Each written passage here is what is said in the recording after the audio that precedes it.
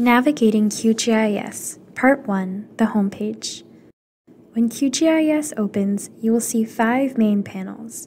The Browser panel allows you to locate and add data within your file explorer, connect to databases, and add base maps. Under Recent Projects, you will see any recently opened or saved projects. Under Project Templates, you can create a new empty project with a preset coordinate reference system. The News panel contains messages from QGIS regarding updates and upcoming events.